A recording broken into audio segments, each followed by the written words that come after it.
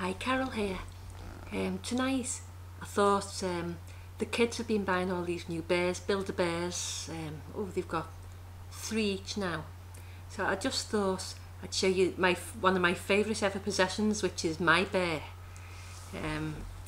Bino, he's called.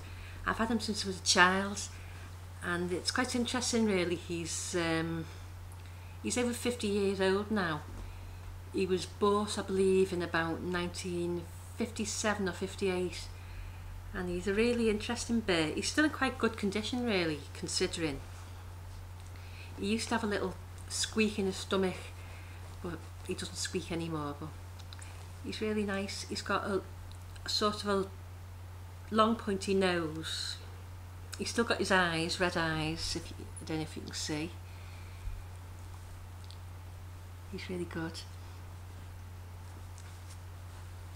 Quite a hard body, and he's got movable arms, movable head, movable legs, which most bears now don't have. Most of them just have a solid body. But he is a really nice bear. I think he might be quite valuable now. He's so old and he's in good condition. And yeah, I called him Bino from when I was a child. And I've got another little bear as well. Now this little bear must be about 40 years old, I'd say. He's a nice little bear as well. He's got a black face. I don't know if you can see him. He's a bit like, I don't know, like a little koala or something. But he's got a solid body. He can't move his arms and legs like you can the other one.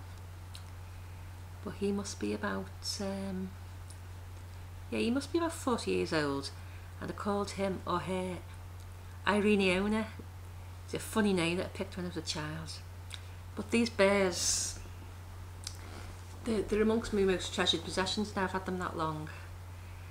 I think I'll have them much. I don't think the kids will have the Build-A-Bears as long. I don't think they'll last as long. But yeah, they are nice, aren't they?